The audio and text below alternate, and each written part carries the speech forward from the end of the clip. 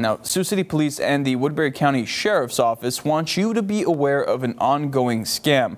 There have been several reports of phone calls from scammers claiming to be law enforcement. Now, according to the Sioux City Police, when someone receives a scam call, the scammer will claim that they are contacting you due to a warrant. Police advise that you do not give any information to these scammers. The Federal Trade Commission adds that you shouldn't rely on caller ID since scammers can alter it.